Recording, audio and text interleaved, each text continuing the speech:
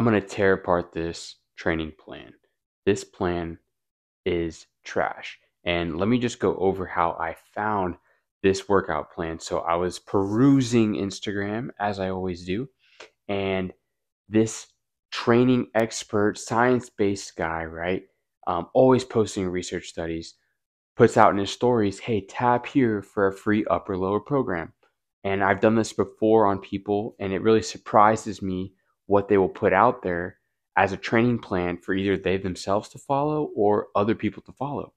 So I go ahead and I tap into it, and he emails me this training plan, as you can see right here, right? Upper lower split, a couple days off in between, and it had a few pages of information as to how to execute the training plan. So, some huge critiques I have of this training plan. First, I'll start off with the positives. I like the exercise selection as a whole. These are compound movements, these are some big hitters that are going to be making major gains with these exercises, especially as you progress over time. So, I'm not hating on the exercises that he chose at all. They're pretty similar to probably stuff that I would have chosen and that a lot of coaches are prescribing for their athletes and for their trainers, right? Um, However, it's pretty much everything else about this program is where it falls apart for me.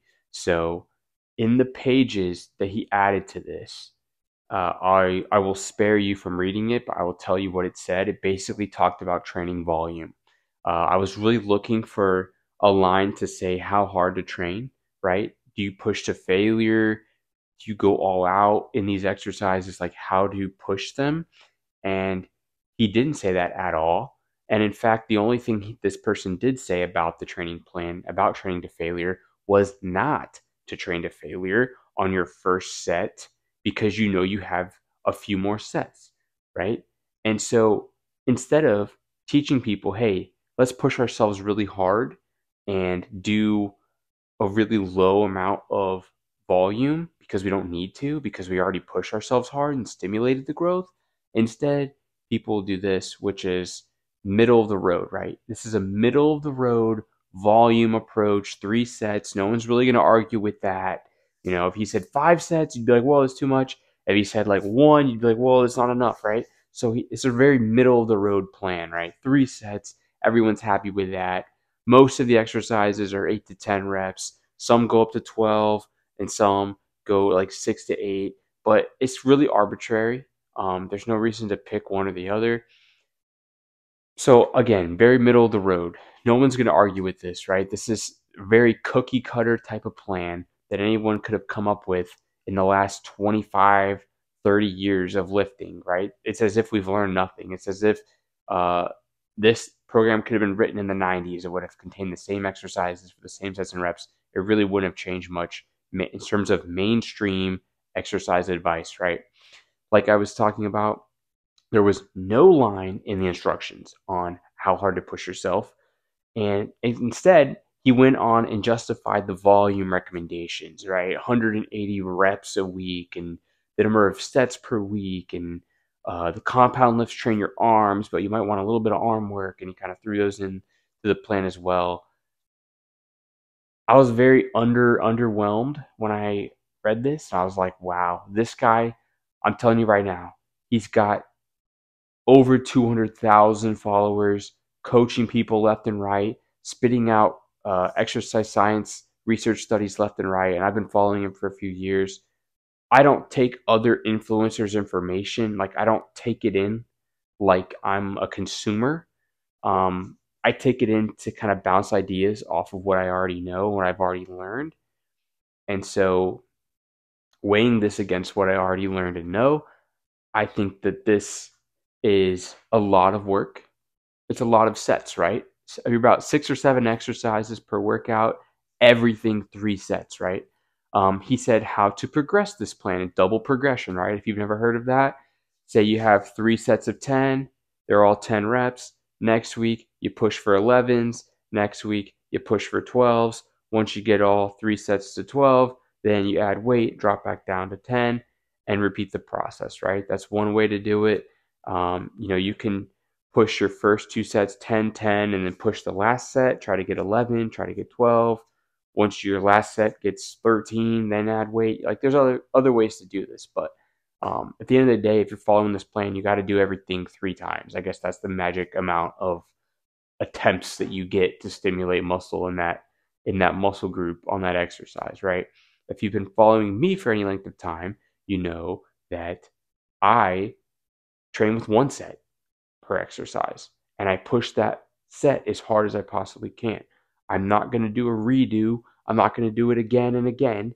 And sometimes I do a second set once in a while if I want to see if it's going to give me any more results, or if I completely butchered the first set, if I put on too much weight for the exercise or not enough weight, I can stop it, reload, or just go to failure and maybe do a second set. But I almost always do 1 set because that's all you need to do. And people, they don't understand exercise science. They read a study, or they don't even read the study. They just read the abstract. They just read the conclusion, and then they post the conclusion. And it's like, bro, if you read these studies, they're conducted terribly. They're conducted as if powerlifting is strength and as if high volume is bodybuilding. And the researchers actually think this when they go into the studies. So it completely changes their results. And they're like, well, the high volume group, some of them grew a lot and some of them regressed and lost muscle, and everyone's different, right? That's what they're telling us because they keep getting all these different data points and none of it makes sense. Well, that's because you're overtraining and you're not training hard enough. So if you stop doing that and you train very, very hard with less training, you can actually let yourself adapt and see progress and push for more reps or weight each time that you work out. And that should go on for a while. You should be able to progress every time you work out. I myself, in the past, have done the whole 3 sets of 10 thing. I've done 4 sets on some exercises. I've trained 4, 5, 6 days a week. I've done all that, right? It didn't get me any better results than training extremely hard for a few exercises for less days of the week. It's just a lot of extra work, right? So really, if you look at this plan and you actually train hard, it's way too much work, right? If you actually lift heavy, this wasn't for beginners, this wasn't for advanced, this was just him putting it out there on the internet. So somebody who's a power lifter could pick up this plan and be like, holy smokes, 3 sets of 10 with my weight, 3 sets of 10 with 400 pounds. It's like, it's too fatiguing to even finish the rest of the workout, right? So I wish there was a little bit more nuance here. I wish he would have explained like how hard to push yourself, and I wish he would have had different volumes or just less volume or giving you an option, something like that.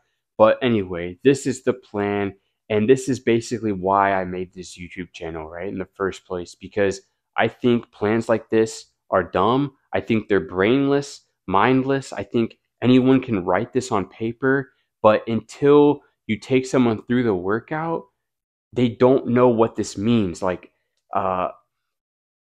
just like if you were to see my training plan, 1 set of pull-ups, push-ups, dips, bicep curls, like you would be like, that looks retarded.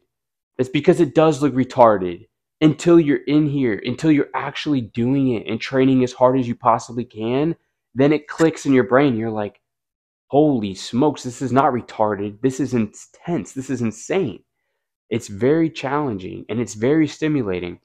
So anyway, prayers for everybody who clicked on this plan and is going to start running it. I think there's a better way to go. I think you can train less and train harder and get at least the same results with less time. You might even find you get better results depending on your genetics and your recovery ability and how hard you can push yourself. But ultimately, I think this plan is very middle of the road, very cookie cutter, very easy to digest. Nobody's going to oppose this. Nobody's going to get all up in arms and upset about it, probably except for me, because I'm very passionate about this stuff. And I think that we need to teach people an accurate way to train, a science-based way to train, and I don't think 3 sets of 10 is the ultimate way to do that. I actually have a video, one of my first videos on this entire YouTube channel, where I talked about 3 sets of 10 and the origin of 3 sets of 10 way back in the 1940s was your first set was for 10 reps with 50% of the weight. Your second set was for 10 reps with 75% of working weight. And then the third set was a set of 10, 100% of working weight to failure. And the people who invented it said you could just do the final set to failure and get the same results. It was a physical therapy protocol is what it was. But somehow it turned into like everybody's bodybuilding plan is 3 sets of 10. Anyway, if you could do 3 sets of something, you didn't train it hard enough. And if you can do that for every exercise on your whole list, then once again, you're not training very hard. You're probably not stimulating that much muscle. It's going to work. Okay, so don't come at me and say, oh, you're saying it's not going to work. It's going to work for some people. For a lot of people, it's going to work. But will they have spent triple the amount of time in the gym? Yeah. You do what you want. Do what you want to do. I'm going to do what I want to do, and we'll see who wins in the end. But anyway, Coach Cam, thanks again for watching. Like, share, comment, and subscribe.